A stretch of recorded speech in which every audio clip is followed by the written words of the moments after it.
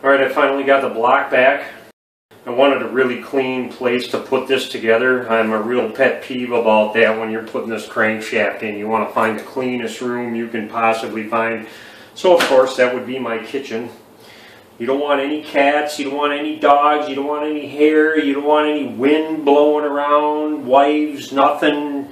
Just you and a block in a really clean room. That's the best way to do these.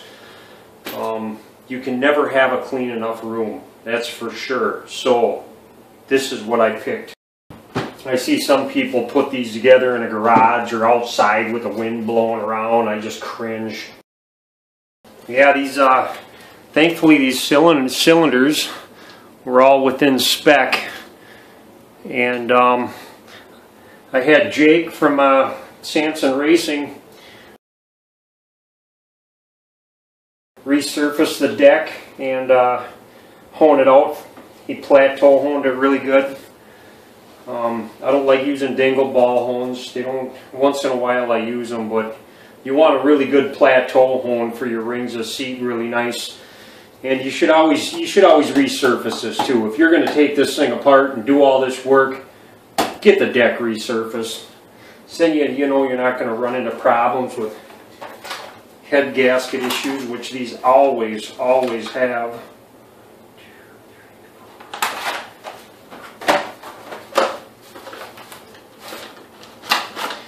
First thing I'm going to do is get these bearings in here. You always want to wear rubber gloves because you don't want to touch the bearing with your fingers, because this is Babbitt. Babbitt has embeddability. It's made to be that way in case you get foreign material or particles in there. Stuff will get embedded into the bearing versus scoring everything up really bad and burning everything up. But the acids in your hands can get in the bearing. So if you don't use rubber gloves, don't touch the Babbitt on the bearing. Just hold it on the sides and the back. Don't touch it. That's a big no-no. First thing I'm going to do is plastic gauge this. I'm going to make sure all the clearances are right, because well, for one, the crankshaft was bent, the old one, so I bought a new one. That's a brand new Subaru crankshaft. I cleaned it really good with brake clean and stuff. Now the way these go in is the ends in the center get the grooves, and these two do not.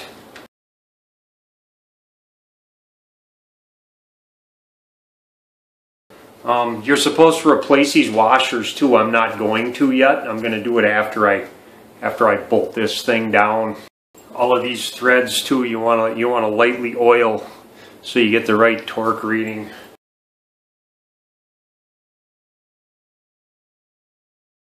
You want to torque these to about 14 to 22 foot-pounds for starters.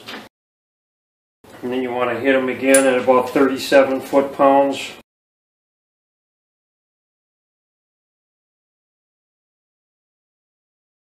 There's an impression on here. You can probably see there on the bearing. Yeah, I'm right at 1.5.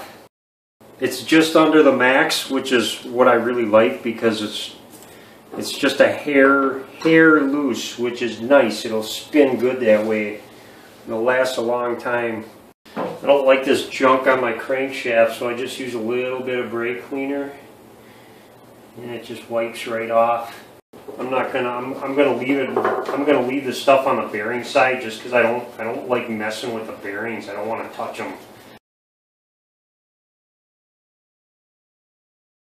I get to do the same thing with the rods. I did number them. We're facing this way. Facing that way, these tangs were up. I'm sure of that.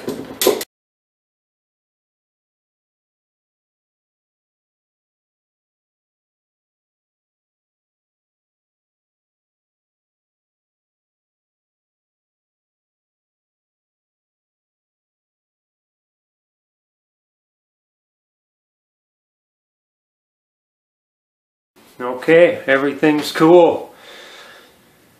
It's always good insurance to check all that stuff. I'm going to try to give you a good view of this just because, in case you don't understand what I just did. These little round things, they squish down, and if you look at this, come on, focus, you damn thing. Here it is.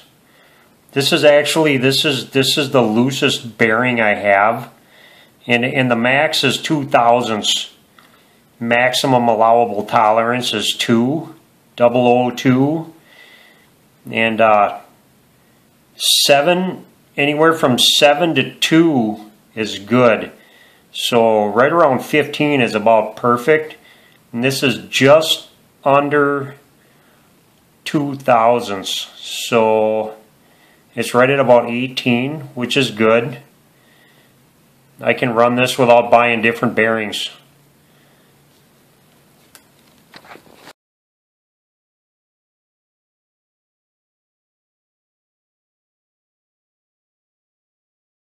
Now, before I put this crank in, I want to make sure there's no oil left on this surface, because this is all going to get gasket sealed. It's starting to come apart. I want to make sure none of that fuzz gets stuck in the block either.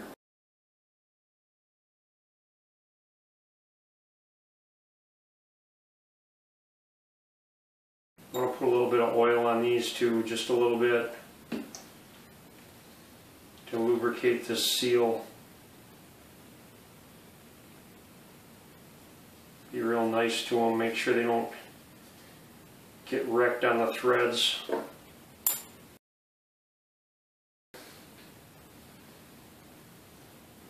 4 of those. I got a Permatex Ultra Gray for this. That's what everybody seems to be using. So that's what I'm going to use. Just want a small amount. I want to try to keep these off of the bearings too.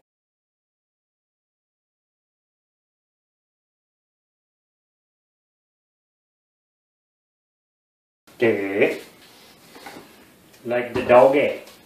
Stay like the doggy. This is going to piss me off.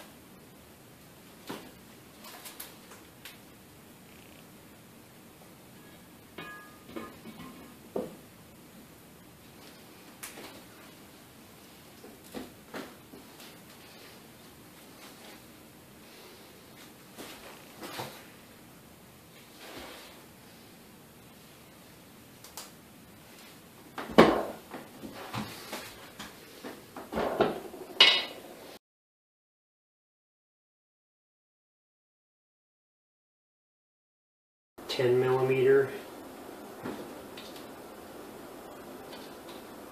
That one you can just tighten by hand. You don't really need to torque it.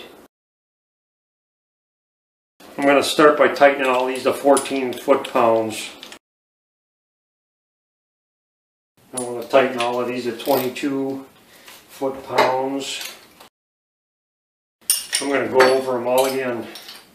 Make sure I didn't forget any. Well, I want to do all the big bolts at 37. I'm just going to take a flashlight and just go all the way around and make sure that stuff is squished out all the way around. Yeah, looks like stuff. Now right now, before you get too carried away, you want to center all these rods in the bore. Yeah, and you want to make sure this crankshaft turns, and it does. It's real nice and free, which is beautiful. That's what you want. You want this thing to be able to move on its own like that. Now, piston pins. Before you do any assembly, you want to put these things in here.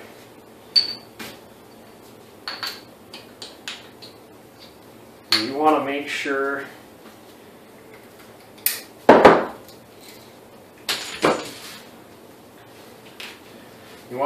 that they slide on their own, like this. Basically, if you take and shake it like this, then you know it's good. Okay, if this thing binds up when you shake the piston, if it binds up at all, you got to take this apart and get some emery cloth after it, or, well, if you're a machinist, you'd actually hone it out just a hair. You know, make sure there's no rust on the pin, and make sure there's no burrs on the inside where the clips go. But yeah, that's good. That's what you want right there. Yeah, thankfully these pistons look really nice. So, didn't have to replace those. Yeah, sometimes you just work them a little bit and it just loosens up whatever's in there, making it stick. Okay, those are all good. I know these have been cleaned, but you wanna look at the rings, the ring lands. You wanna make sure there's no carbon deposits in there. I don't like ring groove cleaners. I've seen people try to use a ring groove cleaner and they start taking out metal. So if you ever see any carbon built up in here, these actually cleaned up really nice. If you ever see any carbon build up in here, what I always do is I take one of the old piston rings and I break it, and I just stick it in here, and I just very lightly scrape the carbon out of there with a broken old piston ring. Yeah, these are nice and clean. Jake did a really nice job cleaning this thing up and making it nice. Okay. So, now I get to deal with piston rings. Okay, yeah, the end faces up when you put it on the piston. You want to put these in upside down. So you just squeeze it in like this. Square this one up.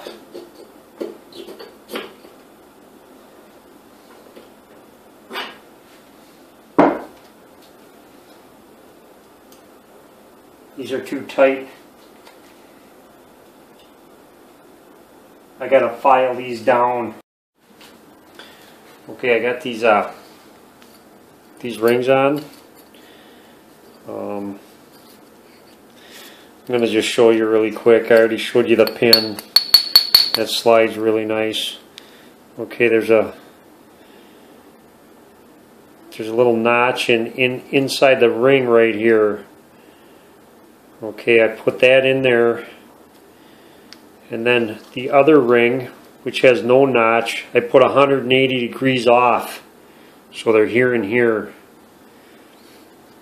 And then your oil control rings, or I mean your compression rings, the second ring I want facing forward. In the first ring I want facing rearward.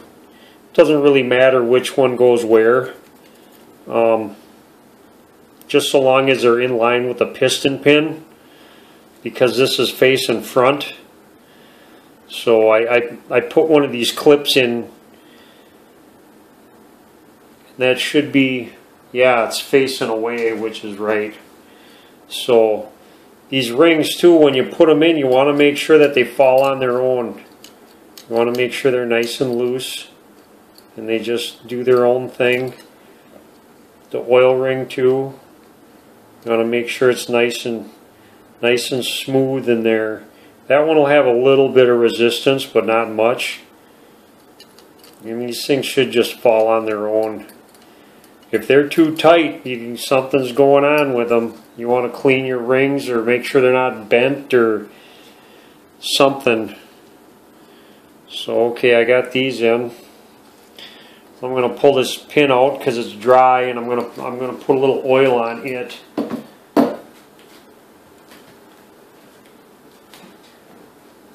You don't need a lot.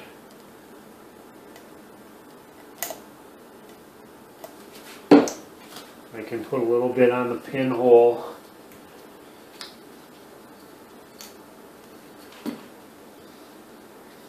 Stick a little bit on there. Put a little bit on the rod. I already did the rod. That one's already... I'm just going to put it in here and just make sure it slides in and out real easy. Should kind of fall on its own. Like that. You just need a little bit of oil, not much. Okay, I got that. I want to take a new towel.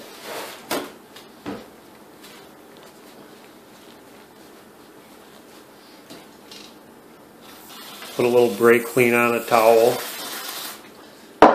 Clean this cylinder again. Make sure there's no oil in it. You want it dry. I see a lot of people lubing the crap out of these and you don't.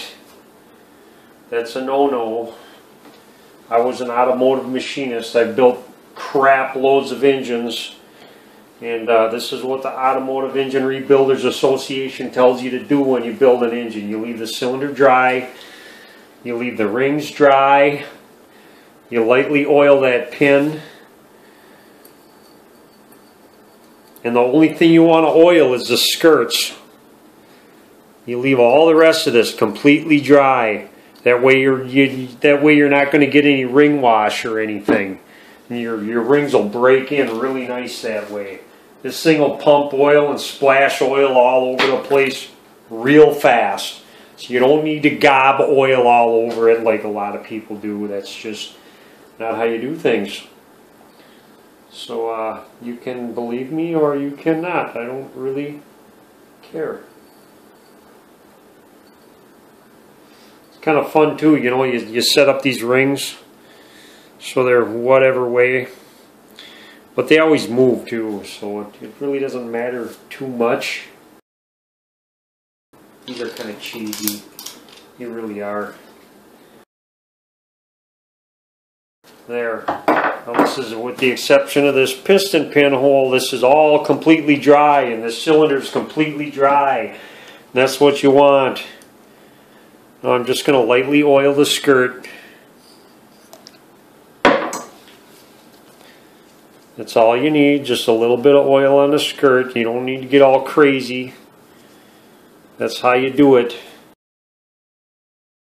And just tap it in real light. If you feel it stop, don't force it. Because if it stops, that means your rings aren't going in there right. You just take a magnet. I can pull this connecting rod over. Try to fish this thing in here. Just like that.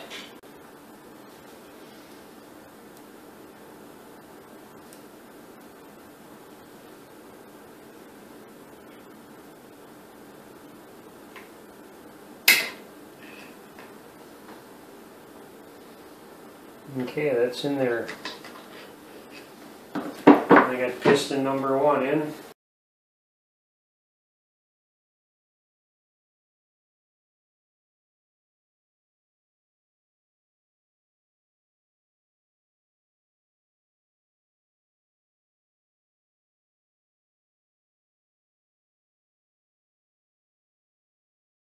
Now that I got everything in there, I'm going to show you this. If you can see how it's dry on the side, and it's just wet right where the skirt hits up here. It's dry here and here. That's fine. That's how these things go together, man. You leave them dry like that because then your piston rings don't wash out. They break in, they seat really nice right away. That's how you put it together. I've seen a lot of people put these together and they think they got to swab everything with gobs of oil, and that's just not the case. You got to remember that when you run an engine, everything in the cylinder that is above the crown of your piston, all of that oil gets burned off. It's always dry. So for somebody to just get all this soaking wet and get the rings all soaking wet with oil, it's pointless and it's senseless, and you can wash your rings out. So that's all you want to do. Just lube the skirt just to make sure when you first do the first initial startup, you want to make sure that the skirt is lubricated, and that's it.